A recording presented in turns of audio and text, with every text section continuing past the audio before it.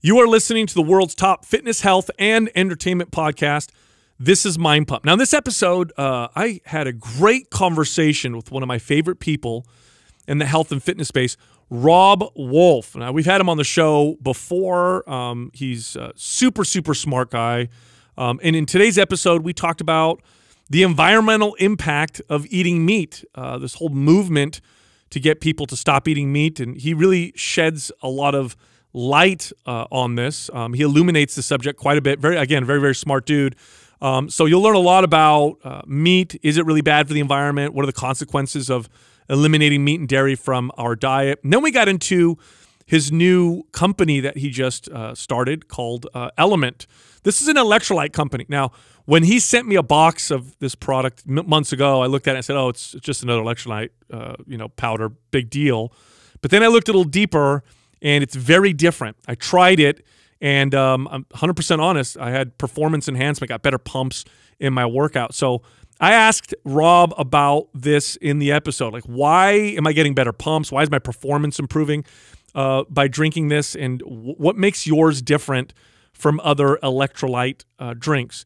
Now, because we talked about this, he's actually set up a offer for Mind Pump listeners. So what you can do is you can actually get a free LMNT sample pack. So here's what you do to try this out. Go to Drink LMNT, so the letters, lmnt.com/mind pump. Again, that's Drink lmnt.com/mind pump. All you do is pay for shipping, and you get 8 packets of LMNT, which is an electrolyte powder, very different from any other electrolyte powder that's out there. And, if you've been listening to Mind Pump, you know I don't lie. Try it. I think you'll be surprised. Actually, again, I got performance enhancement from this 0-calorie supplement. Also, before the episode starts, I want to remind everybody that this month we've put together a starter bundle of workout programs for people who are getting started in fitness, people who've taken long breaks or who haven't ever worked out before. In this bundle includes MAPS Anabolic, a great program to build muscle and boost your metabolism. We also have MAPS Prime, which helps you fix injuries or prevent injuries. We also have a nutrition guide in there, the intuitive nutrition guide to help you with your diet. And then we threw in MAPS Starter, which is our greatest program for beginners. This is the one you want to start with. Now, if you got all of these programs at retail, it would cost you over $340. But right now, in this bundle for January only, it costs you $80. So $80 to get all those programs with this bundle. Just go to mapsjanuary.com. Again, that's the word MAPS, M-A-P-S, January.com. So, Robb, it's been a while since we've seen you. You're actually one of our favorite people to follow, though. We love the stuff that you write and say. It's interesting how controversial some of the stuff you say has become, although I don't see how it can be controversial. Since the last time we've talked, I think it's been a few years, you've done a couple big things. One is you put out a book, Sacred Cow. So I'd like to talk to you about that. And then I'd also like to talk to you about this product that you've come out with, LMNT, or LMNT, which I have a lot of questions about. It's very, very interesting. So first off, let's start with your book, and I'd like to open with this. And in fact, this, I believe, just came out recently. It was an Oxford study that was done on the environmental impact of eating meat and dairy. The lead author, I have his name written here, Joseph Poore. This is quote. He said, "A vegan diet is probably the single biggest way to reduce our impact on planet Earth." And I'm assuming he's referring to our negative impact. According to this study, removing meat and dairy would cut carbon footprint, each of our individual carbon footprint by 73%. We would reduce global farmland use by 75%. And he said in this article, or the study said, that meat and dairy is responsible for 60% of the greenhouse gas emissions that are produced by agriculture. So I'd like to go through some of these because I know you talk about these, and you talk, about beef, and kind of illuminate some of these, statistics, or I guess you paint context around them. So let's start out with the argument that eating meat and dairy is just terrible for the environment.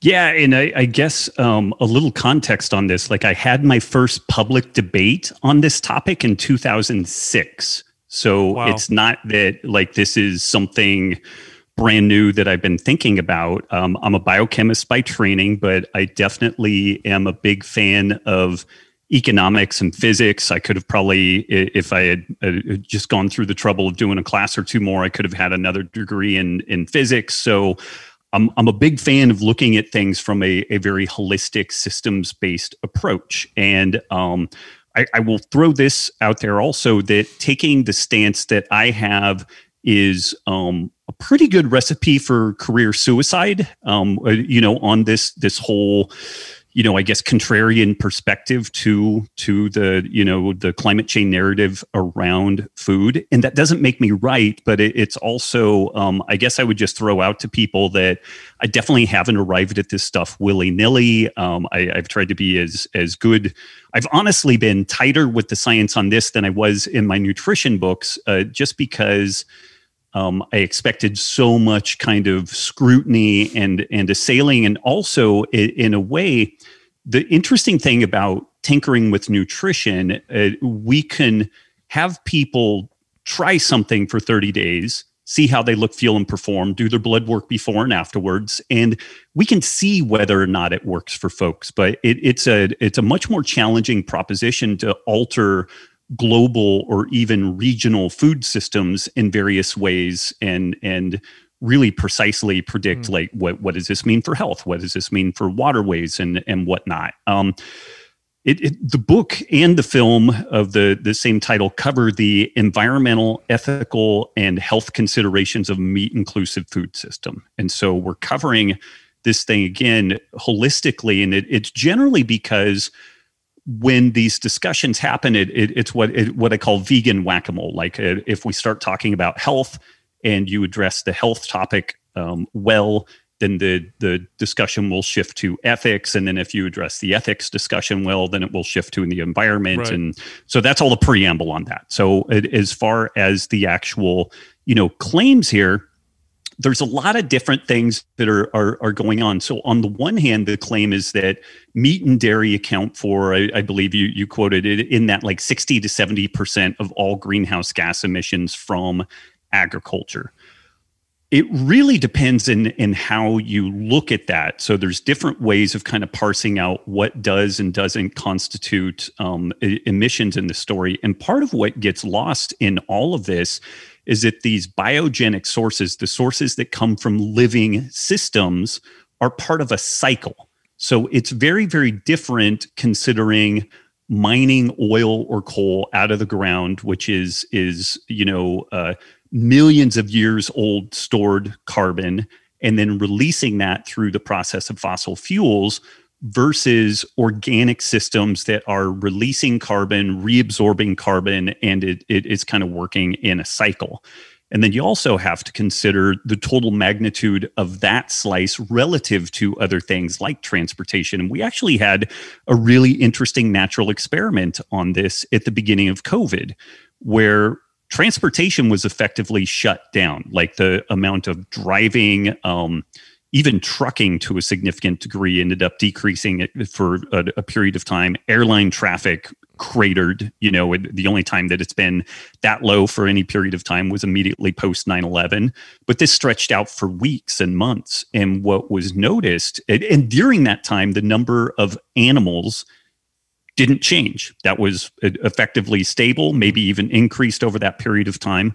And what we found was actually that greenhouse gas emissions dramatically decreased during that period of time. So looking at the food sector specifically and laying all blame there and suggesting that shifting exclusively, what's being suggested here is that we should shift to exclusively like a row crop centric model, basically, grains, legumes, and what have you, which there are some challenges there. But it's interesting to me that I know I'm kind of bouncing all over the place. The challenge with this stuff, there's so many moving parts, sure, and like you want to cover everything all at once. But there was just a piece released yesterday, maybe the day before, suggesting that we should inoculate people with these mRNA vaccines that would make people intolerant to eating meat and dairy, so that they would no longer be able to eat them. So it's fascinating that we have all this type of stuff,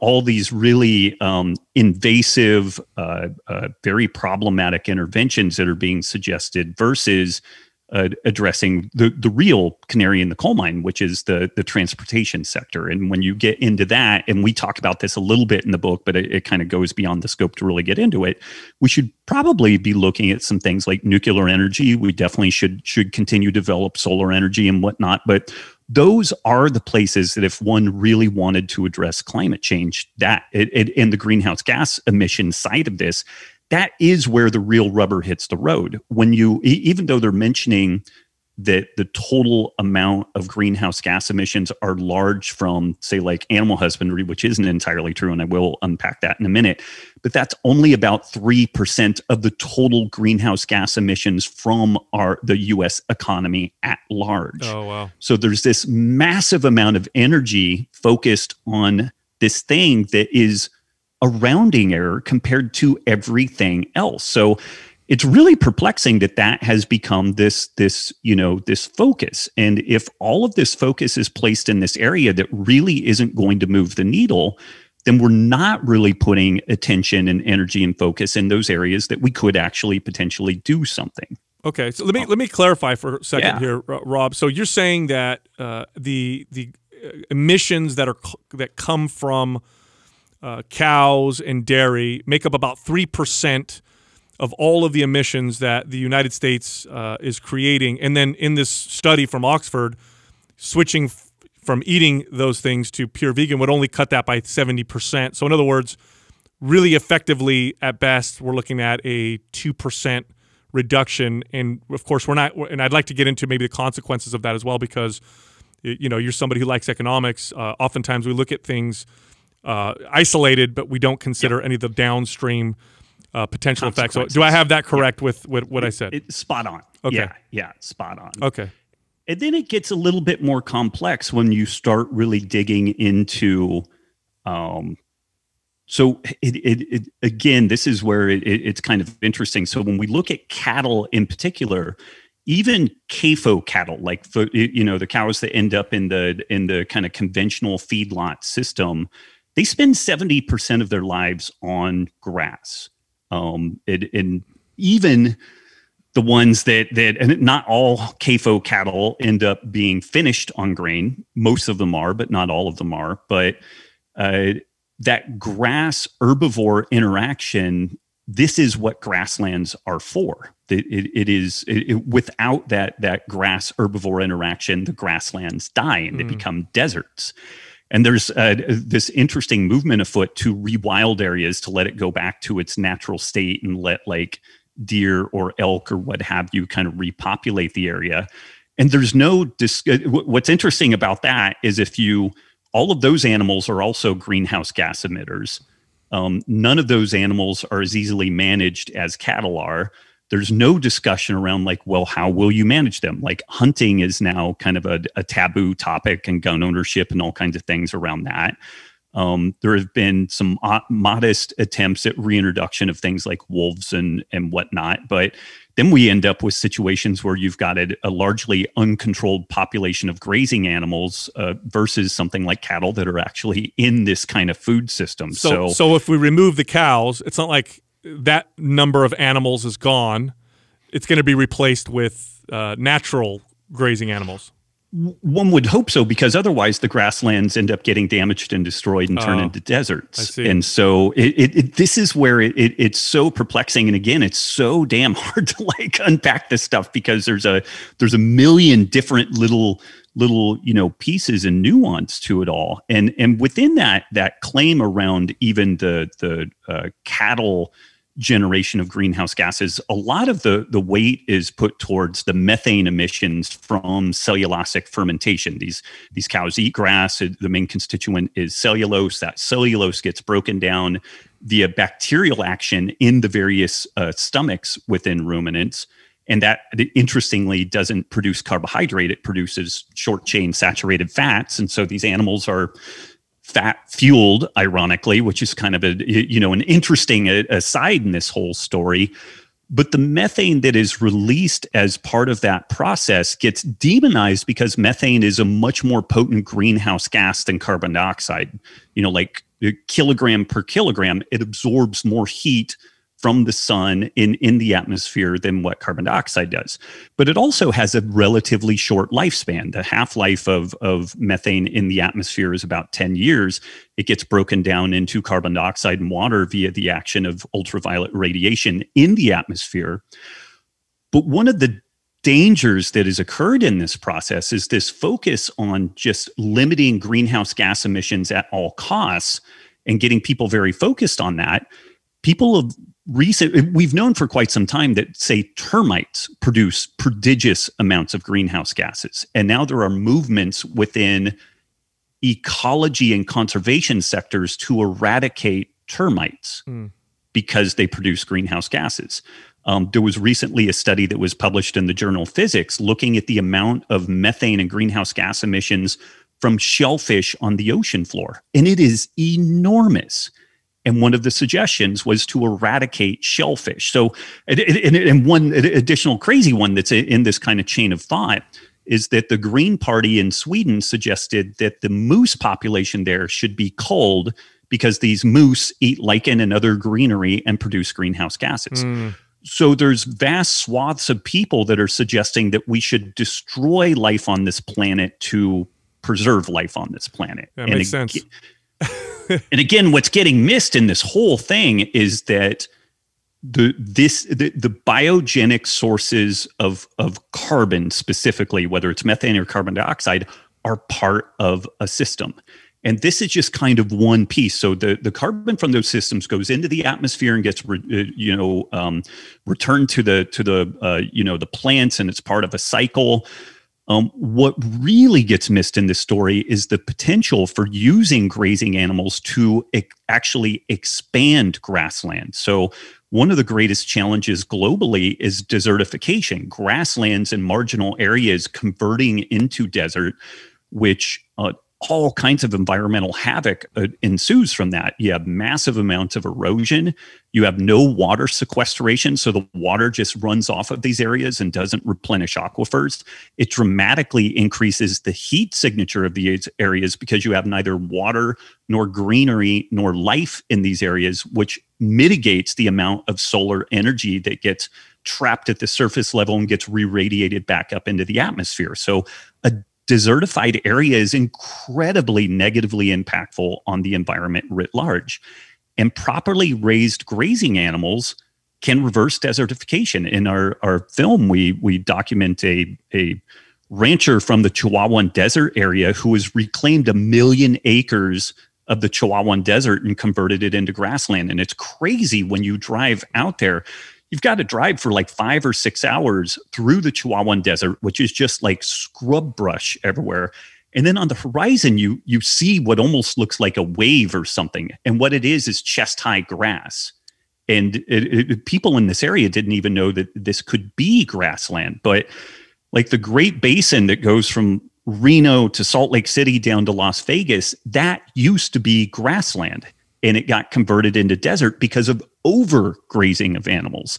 So you can overgraze an area, you can undergraze an area, but there's a dynamic balance that is met that can convert a desertified area into vibrant grasslands. What is interesting about that is you could make, there's a couple of layers to this. On the optimist side around regenerative agriculture, there are some claims that you can sequester enormous amounts of carbon in properly managed soil as a baseline, and that can kind of go on somewhat indefinitely. You can then convert desertified areas, which are low in soil carbon content, and again, sequester carbon into those soils. And the way that this happens is carbon dioxide is pulled out of the atmosphere, becomes part of the above ground portion of the plant, and also sugars are pumped below ground into the root system, and it feeds bacteria and fungus that actually mine minerals out of the soil and form the carbon mineral matrix that is topsoil. So this is where you can basically grow topsoil. So we have literally no other tool at our disposal to reverse desertification. And in the process of reversing desertification, again, we are retaining water in these areas. I want to say that a desertified area versus a grassland, I want to say that it's a factor of 1,000 that is the difference in the amount of water that like a cubic meter of that soil can retain.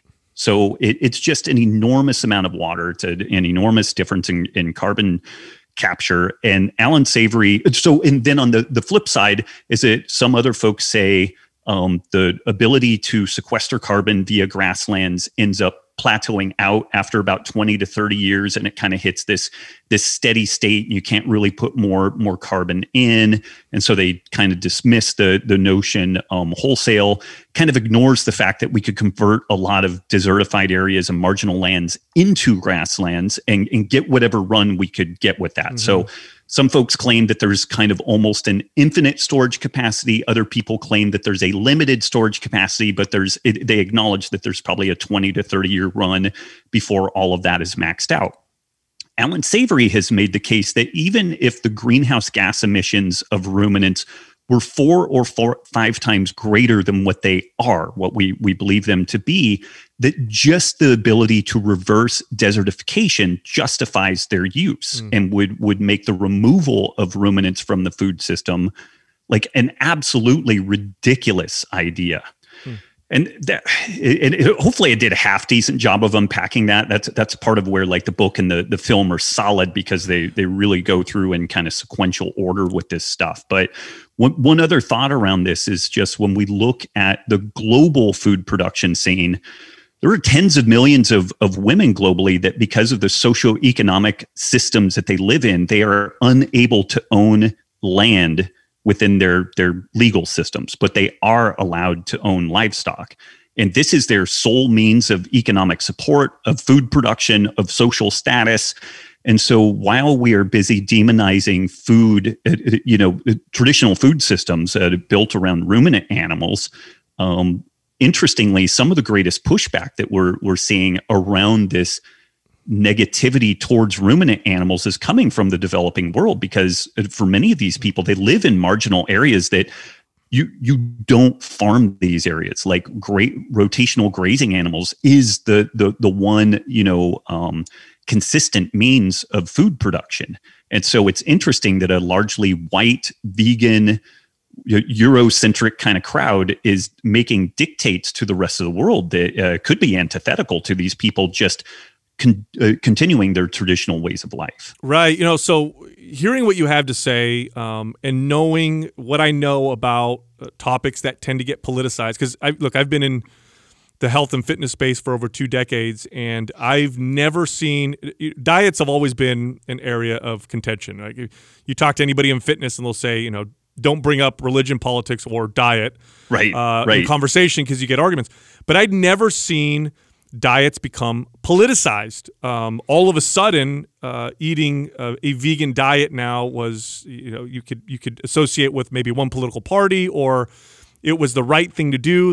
We've also assigned a morality to it, more than just don't kill animals. So vegans historically didn't eat animals because they believed it to be immoral to eat animals.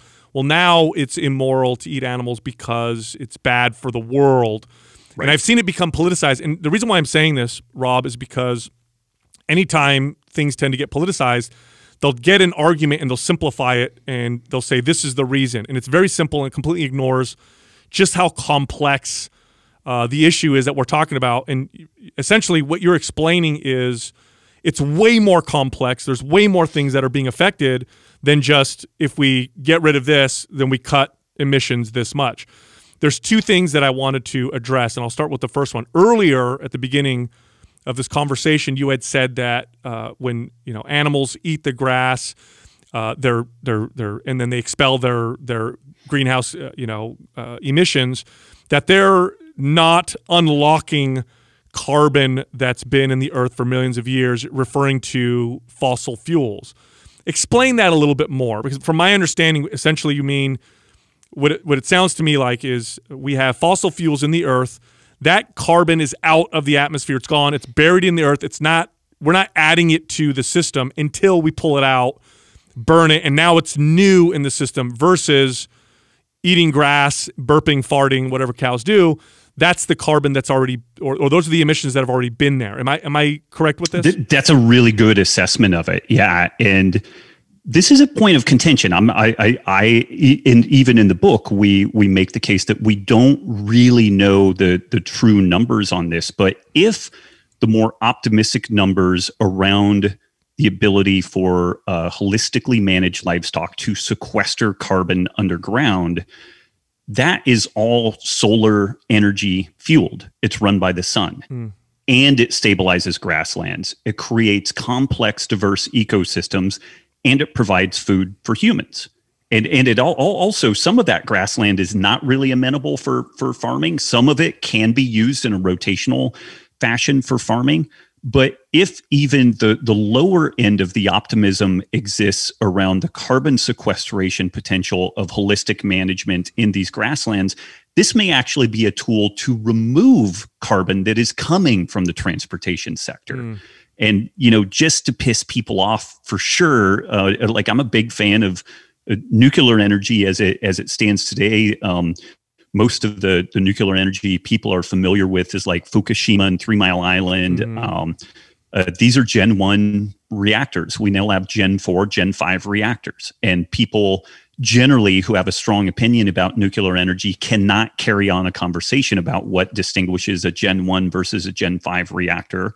They've generally never heard of this stuff called thorium, which is another nuclear energy potential product that is actually a byproduct of rare earth mining for the products that go into solar panels. Currently, this radioactive material, thorium, is batched up and it's super fun site buried underground, and it's not used. The Chinese over the last couple of years have put over 400 PhDs into the process of trying to develop thorium-based reactors.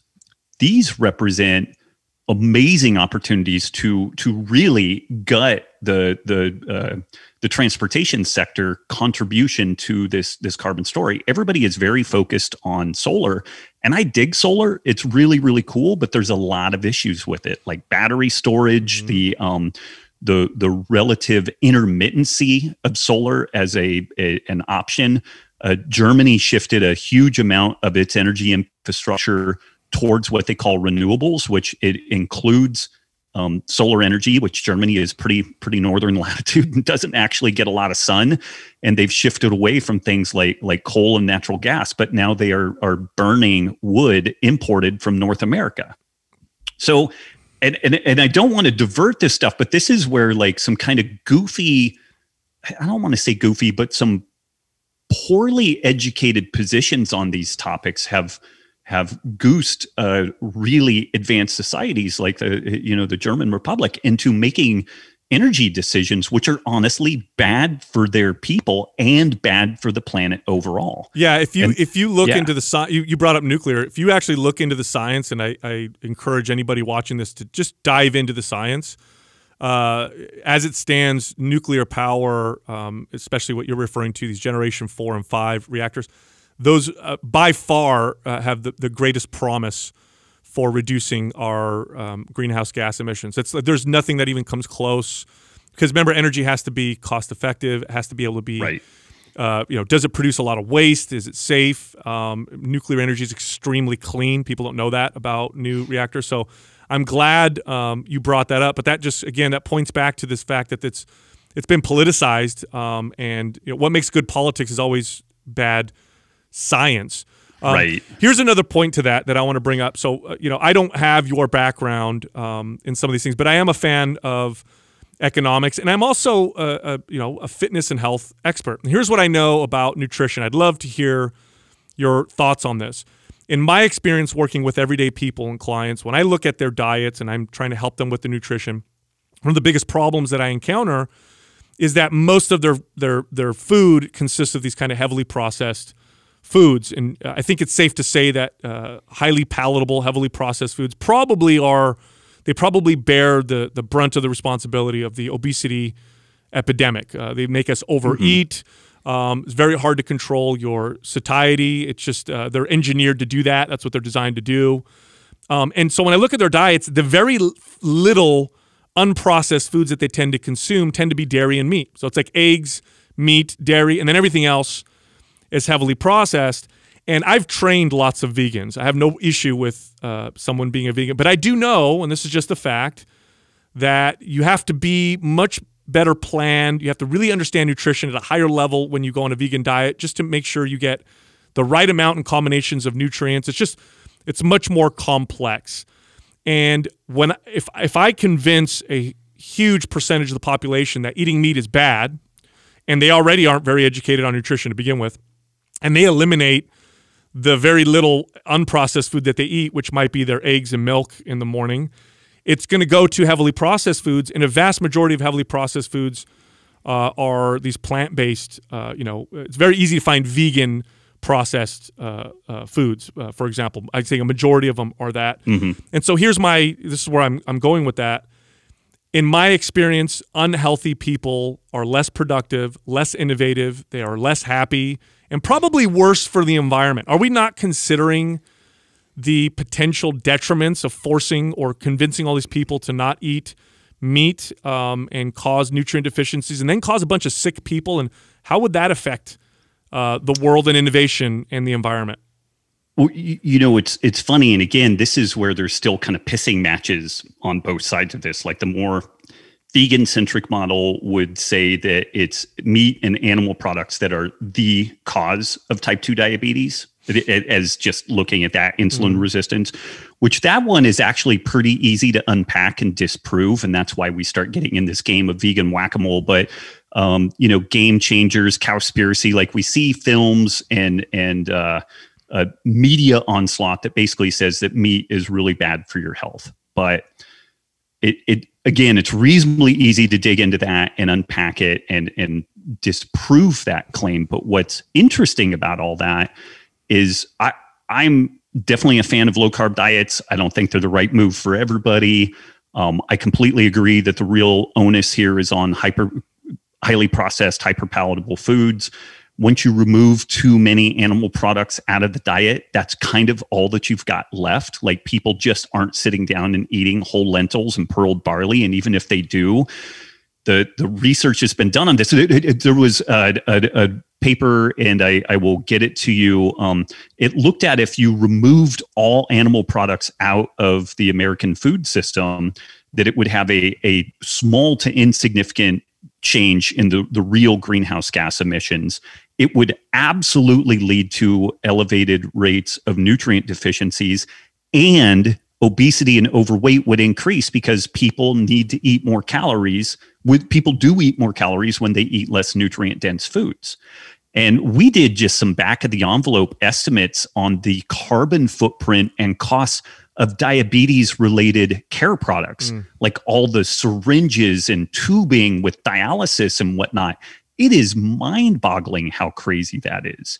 And so it's again where folks take a very simplistic view of the problem. And I wish it was that easy. Like it'd be great if it was that easy. Then I would promote this stuff, and I would have my dirty little secret of raising animals on my own property and eat it, and I would make more money, and my life would be better. But it's just not the case that all that plays out. But this is something that gets really missed in this whole story. An unhealthy population is incredibly damaging to the environment because of the ecological footprint involved with dealing with the pharmaceuticals, the medical tubing, the dialysis machines and whatnot. And none of that really gets reasonably well discussed in like the mainstream media, social media, et cetera. Right. Not to mention, again, the because here's the thing, and you see this with economics. Oftentimes, there's an argument being made for something, and what we don't count is the potential loss of innovation, which is hard to calculate. Right. But do sick people produce less? Are they less innovative? And then on the back of that is, if we're going to solve a complex problem, we need a lot of really smart, healthy, innovative people. And so it's hard to calculate just how negative an impact it would have to get people even fatter and sicker and nutrient deficient. I just read a study that showed that vegans are several times higher to suffer from things like mental disorders, likely due to nutrient deficiencies. And for people watching who don't understand how that works, you could essentially get away with only eating meat and really probably never have a nutrient deficiency because meat contains all of it. But with plants, you'd have to consume a wide variety of plants to make up nutrients. There's no single plant that'll provide you with all. So it's just a numbers game. And again, we're not counting the potential loss of innovation that might potentially cause. It's just complex. It's very, very complicated. Yeah, and like this last year was a big year of social justice topics, and rightfully so. But what an interesting piece to this is most of the things being suggested, like to make meat more expensive, make it less accessible. Wealthy and middle class families are going to be unaffected by this. They'll cut something somewhere else, and they're still going to eat meat. Who will be affected by this are poorer, more marginalized populations. And there's not a ton of data on this, but there was a randomized controlled trial. Technically, it's not randomized, but there was a very interesting trial performed in an African village setting in which these folks eat a very monochromatic diet. Like it was basically one starchy food crop, and I forget if it was like cassava or sorghum or what it was, but it made up the bulk of the food that folks ate there. They ate very, very little animal products. And this was performed in kids, and the kids were stratified into being given more of the starchy food product that they already were getting, so that they were getting a minimum caloric level. Most of these kids were arguably undereating, and it had chronically been for quite some time. One group was given a meat supplement, and one group was given a dairy supplement. And what was interesting was that the kids that were given the meat supplement had better academics, lower infectious disease, were taller in stature, better physical attributes. Like they were better in every conceivable way. Interestingly, the group that was just given supplemental food, starchy food, did a little bit better than the dairy group, and that was postulated to be because dairy can actually inhibit iron absorption. So these folks tend to be in a very low iron diet environment anyway, and dairy alone as a animal product protein source can be problematic in that regard. And so again, it's small in number. We don't have a lot of things like this, but looking at just like the New York City school system, 70% of the kids in that system are considered to be low income. 10% of them are considered to be homeless. And oftentimes the singular meal or the singular nutrition that they get at all is from the public school food program.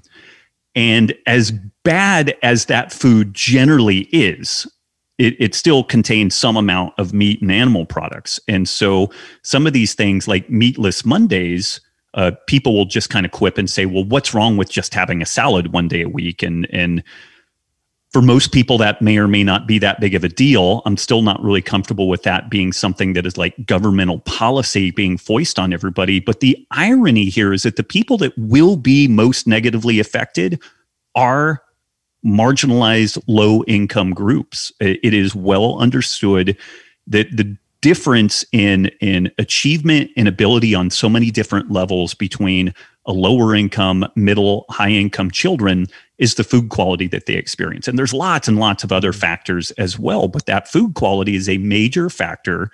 And this idea of like Meatless Mondays, less meat, better meat, things like that. I think that they're kind of well-intentioned, but they're really slick ways of trying to reduce consumption across the board. And again, the main people that are going to be negatively impacted are the very folks that I think all of us are trying to put more CPU cycles into figuring out how to better serve them and better help them. And this is going to drive the boat in exactly the wrong direction. Yeah, I think if you're looking to the government for nutritional advice, you're probably, remember, these are the same people that said that the pizza sauce on pizza was counted as a vegetable. Yeah, so I don't think that's a good place to look. Some people may be wondering why this is politicized. One way, I think without going too deep into this, I can't think of any patented animals that we eat. I don't think you can own a cow and it's patented and nobody else can have that same kind of cow. But we have a lot of patented plant products. GMOs are all patented plant products. And profit-wise, the amount of money that is produced or generated from the chemicals that go along with these patented products, I mean, dwarfs from a profit and margin standpoint what you would get from raising cattle. Do you think that might play a role? You are literally the one person I've ever talked to who pointed out this point. And I mean, Forbes did a really fascinating piece that said that vegans are no friends of sustainability, that they're really catering to the global industrial food complex. And the point that was made there and has been made elsewhere is that different entities want to run food as a software platform. Like you own the intellectual property, you process it and get these kind of upsell options around it. It has a nearly infinite shelf life, or at least a very, very long shelf life relative to any type of whole unprocessed food. And this is where things like Impossible Burger and Beyond Burger and whatnot are such the darling of kind of the Silicon Valley scene, because my sense on all this is it's going to be exactly like Theranos. Like, it's absolute bullshit. It is a bunch of lies, but an enormous amount of money is getting dumped into this. And so long as the players involved can keep the smokescreen going long enough to get an IPO and everybody exits, they don't care if it's really strip mining our food system and providing no real value to the world. So yeah, I mean, hats off to you. Like the goal here is to run food as if it was software, that the intellectual property can be owned. And this is something that we see. And it's funny, like on the GMO front, I'm at a spot where I just end up making everybody angry about GMO, because from a productivity standpoint, I'm kind of like, like I'm super unimpressed with the productivity increases that we've seen, that has happened since, Morgan Borlaug developing the dwarf wheat varieties and doing similar things with rice and whatnot. Like, just standard hybridization techniques ended up really dramatically increasing our productivity, using the Haber-Bosch method to make synthetic fertilizer, which is an amazing innovation. It's arguably one of the most important innovations of the 20th century. And it's kind of got an expiration date on it, because that type of synthetic fertilizer process destroys topsoil. And so that will not go on forever, and so within this whole thing, getting intellectual property protected seed and fertilizer and insecticides, that's a great business model for the companies that run that. And there have been some impressive productivity increase considerations, but at present, the world produces 50% more food than what it eats. 50% of the food produced gets thrown away effectively. So even on the we could, in theory, we could increase the global population by 50%. And if we just had better distribution, then in theory, you could feed everybody. The problem with that is we don't need calories. We need nutrition. We need nutrient-dense foods, of which some of these products can play a part in it. Corn and rice and wheat and whatnot can play some of a part in this story, but it's also pretty clear that some amount of animal products, be that from grazing animals or sea fish or insects even, have to probably play some role in human nutrition, or it's very, very difficult to tick all the boxes and make that work.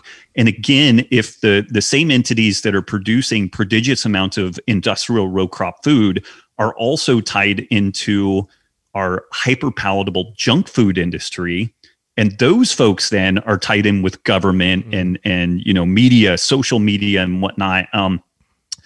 I forget the exact date on this, but there was a transfer of over $600 million between GlaxoSmithKline and Google, and I forget which direction it went. Like Google buying GlaxoSmithKline or GlaxoSmithKline investing in Google. I forget which direction it went.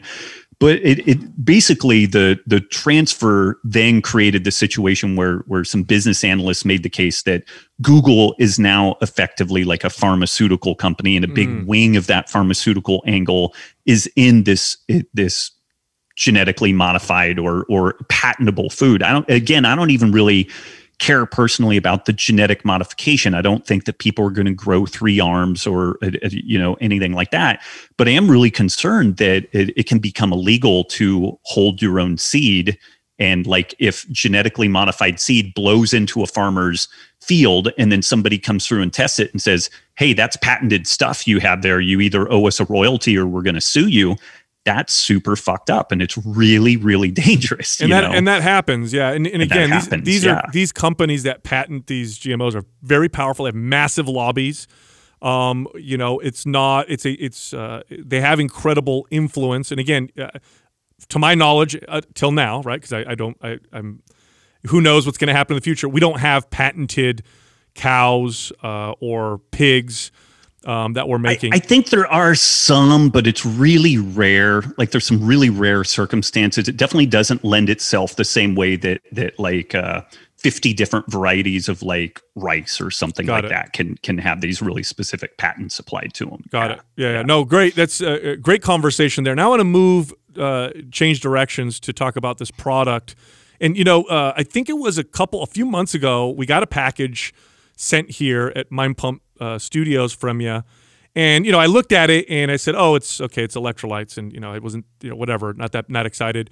And then I looked a little deeper. I knew it was from you. And I said, well, Robb knows his stuff. The guy is always impressive. So let me take a closer look. And it's interesting. So very different from any other electrolyte drink that I've ever had. And I'll go over some of the statistics or some of my notes here for the audience. So, a serving of your product has 200 milligrams of potassium, so a decent amount. 60 milligrams of magnesium, that's about 15% of the RDA.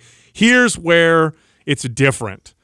1,000 milligrams of sodium. Now, according to the RDA, that's 45% of the sodium that they recommend, which we can get into here in a second. I've never had an electrolyte supplement with that much sodium. Now, here's the interesting thing. I used it. And I've never also noticed a performance enhancement from electrolytes. And I did a little digging, and it's from the sodium. So let's get a little deeper into this. Number one, let's talk about the RDA for sodium, because when you look at it, 45% of my sodium. Holy cow! If I have 2 of these, I can't have any more salt for the day. Like what's that all about? It's interesting. So we know that sodium plays a factor in hypertension. And hypertension is a major factor in cardiovascular disease. The bugger about this is it's kind of a guilt by association. In general, highly processed foods tend to carry sodium with it, and highly processed foods tend to be hyperpalatable. You overeat, you get insulin resistant. And then when you're insulin resistant, we tend to retain sodium. And this is where, there have been so many low sodium studies looking at their effect on hypertension, and they just don't change things. It'll bring like the really, really aggressive, like 0 sodium diets will bring blood pressure down 2 to 5 points. Like it's just not that impressive. Yeah. And it's because when an individual is hyperinsulinemic, their insulin is by definition elevated, but then a hormone called aldosterone is elevated, and you tend to retain whatever sodium is there. And so, I think that it was kind of some good intentions thinking about like, well, hypertension is this major vector in cardiovascular disease, both stroke and heart attack. So we need to do something about that. And you do, but the irony is that what you need to do is figure out a way of eating so that you don't overeat, so that you're not, hypertensive and insulin resistant. Low carb diets are a great way to do that. They're not the only way to achieve that end goal. But what we find is that when people eat in a way where they're not insulin resistant, their blood pressure tends to drop and normalize, and can drop to the point where people can go from seated to standing and get kind of lightheaded. Mm-hmm. And this is where folks then need to introduce more sodium into their diet. And there was a fascinating study that looked at the sodium consumption and morbidity and mortality within type 2 diabetic heart patients. And so they were looking at the renal excretion of sodium, which basically tells you how much these folks are consuming. And it tracked these folks over time and looked at their morbidity and mortality. Do they get sicker? Do they die? And there was a U-shaped curve where at very low intake of sodium, 2 grams or below, the morbidity and mortality was very, very high. Mm-hmm. Total morbidity and mortality got the low ebb in this sick population at about 5 grams of sodium per day. And then you had to get out to nearly 8 to 10 grams of sodium per day to be as at risk for complications, including death and illness, as at 2 grams per day. So the low ebb was 5 grams. The 2 grams was more dangerous than 8 grams in general for people. And so we were kind of noodling on that. And because we do tend to work with a lot of folks in kind of the keto, low carb, paleo space, we started doing some research around that. And if somebody is prescribed a medically supervised ketogenic diet, what the dietitian will do is make sure that they get an array of electrolytes, but specifically they get at least 5 grams of sodium per day. So this was kind of another benchmark there. And then we did some poking around in the more mainstream literature around athletic performance, and the American Council for Sports Medicine.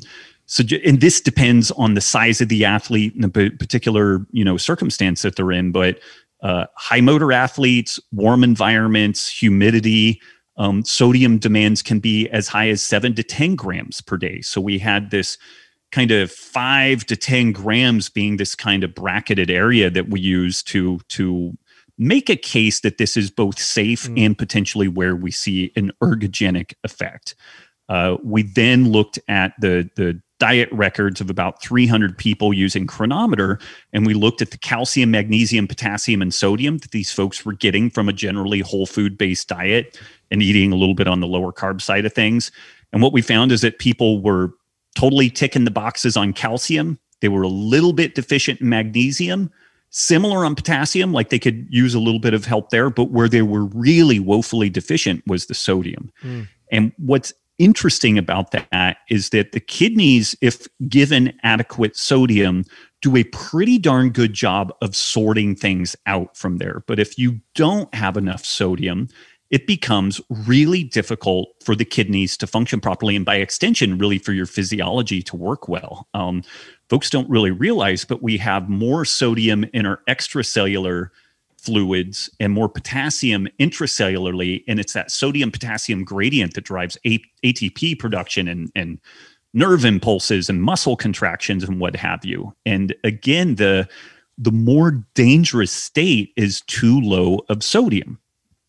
But again, it's problematic because so many people eat these highly processed, high sodium diets in conjunction with a kind of a high insulin environment. So what we're finding, our recommendation is if somebody's eating a pretty highly processed diet and they're getting a lot of sodium and it kind of a high insulin load as a consequence of that, they probably don't need LMNT. It probably isn't a good fit unless, again, they're super high motor and they're doing a lot of physical activity. But if you've cleaned up your diet at all and you have kind of a more modest insulin load and you're active at all, there's a pretty good case to be made that this supplement, which really that is what the goal is. It should just be filling the gaps of what we should otherwise be getting from a largely whole unprocessed diet. Yeah, what I noticed from it, and I eat a pretty good diet. I very, very low in processed foods, and I always salt my food because I know that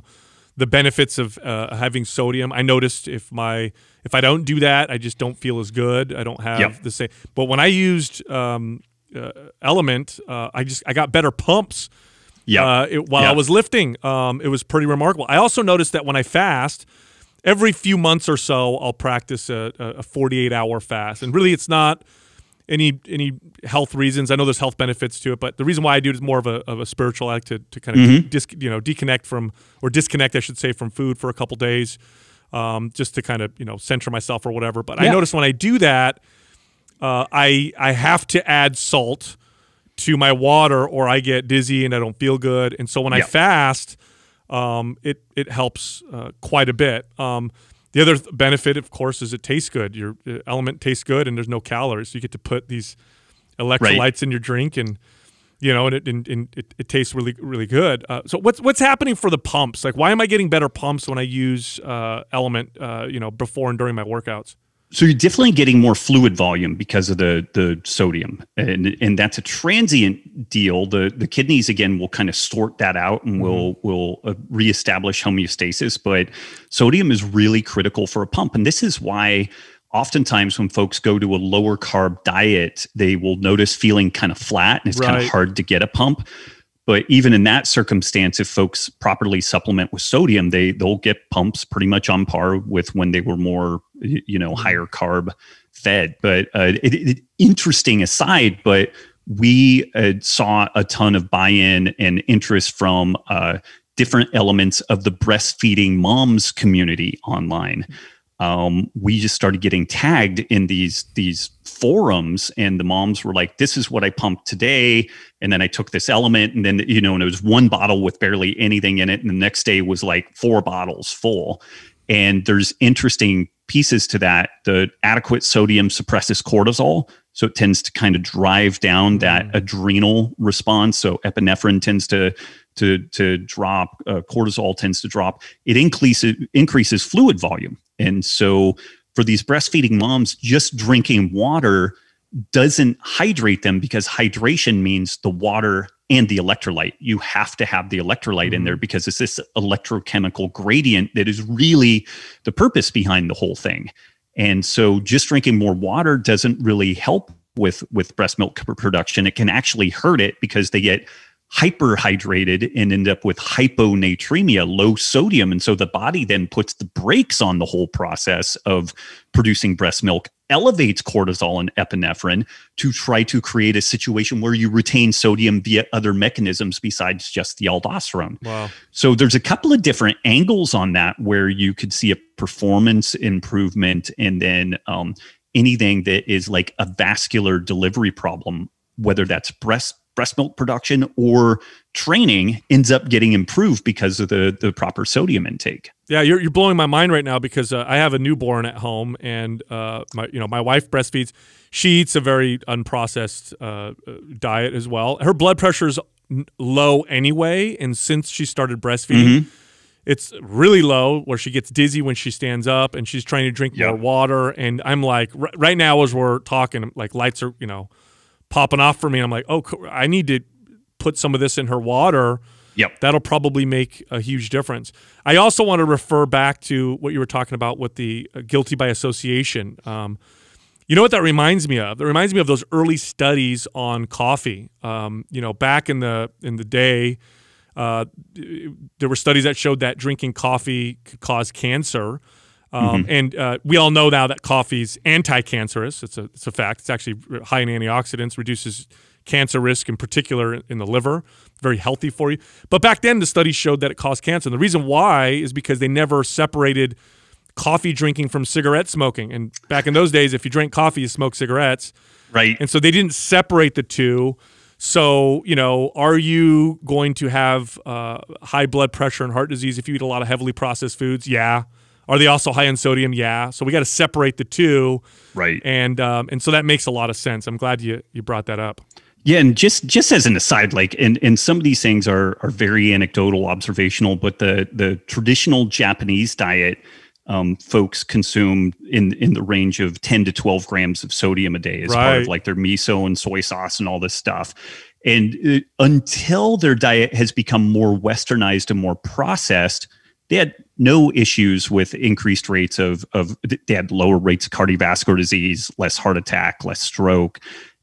Blood pressures were generally lower, although they were still poo-pooed for consuming that amount of sodium. But even in this very starch and carbohydrate-based diet, it was a diet and lifestyle practice that did not lend itself to insulin resistance. So that sodium intake was kind of a non-issue. issue. And it's only become a bit more of an issue as the Japanese diet starts taking on more and more elements of the more Western diet, which is honestly a lot more like kind of liquid sugar type options, like sugary beverages and whatnot. And then we start seeing more problems. Right. Yeah. Now, when you're talking about, just for the audience, when you're talking about grams and you're saying things like 5 grams, 6 grams, whatever, that's 5,000 milligrams. And I referred to your packet as having 1,000 milligrams, which would be 1 gram. 1 so gram. 1 gram. In comparison, when you look at the other electrolyte drinks and stuff that are out there, how different is that between yours and theirs? It varies. There are some that I think get this story a little bit better. There are some that, in my opinion, go exactly the wrong direction. Like they have more potassium than sodium. And I think that actually is very, very problematic. And it's funny because we've had people say, hey, you guys got this all backwards. Now, granted, we could be wrong, but it's a lot of work founding a company and spinning up a formulation and getting distribution and doing all this stuff. And I'm like, hey man, I really appreciate the insight here, but we're good. We did this for a purpose. It wasn't a mistake. We're not idiots, So it varies. There are some products out there that are pretty good. Like they really understand the importance of sodium in this story. And then there's other ones where they've got like vitamin C and zinc and like it's like this kitchen sink approach. And clearly in my opinion, the folks formulating those things, they didn't sit down and just start at like first principles of, hey, let's read a book on renal physiology as it relates to electrolytes and really get steeped in that, because observationally we were seeing some very cool things clinically. It's like, wow, people were dragging ass. And then, it's funny, like in the low carb scene, there's associations with like kind of thyroid dysregulation and adrenocortical dysregulation, like HPTA axis dysregulation.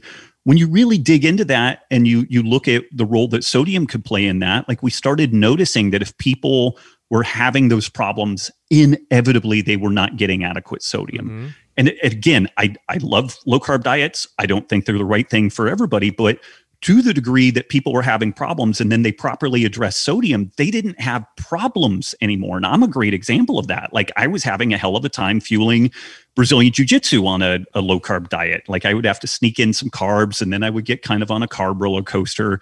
And when I finally did diligence on getting adequate sodium, like I have a great low end gear, like I can go hard and I can go long. And so it ended up solving a lot of that stuff. So it is interesting that I think it's funny that the science is actually well established there when you pare it all away and just get down to what really does like the Guyton's textbook of physiology type stuff have to say on this. But then you get to what society and media and social media all say about this. And it's so contrary to what the science is. There's almost been this like force field around us where people have products already. They have spun up new products and it's like they can't quite get the formula right because they just can't wrap their head around what we're doing with that, which is kind of cool on the one hand, but also kind of crazy on the other. But it definitely was gone into with intent and a lot of research, and we continue to kind of tweak and iterate. But we had a really cool opportunity with this where the genesis of the company was really, initially we were just serving people online, and we created this make it at home option. We called it Keto Aid, and it was basically use this much salt, this much no salt, which is potassium chloride, and then a little bit of magnesium citrate, do some, like lemon juice and some stevia, and you've got a no carb thing. And we had like 500,000 downloads from this thing. Like it was very, very popular, and people reported feeling way better in their workouts and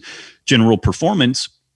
But then people started tagging us on social media, and they're like, hey guys, love the Keto Aid, but when I was going through TSA, they didn't like my 3 bags of white powder, LOL, And then we were like, okay, maybe there's an opportunity for kind of a stick pack convenient option here, because I mean, we were just getting tagged on these social media things of people getting dinged while traveling. And so that was really the genesis for the whole idea. But we identified a need, did a freemium option to meet the need. It's like, hey guys, by hook or by crook, just get enough electrolytes, specifically sodium.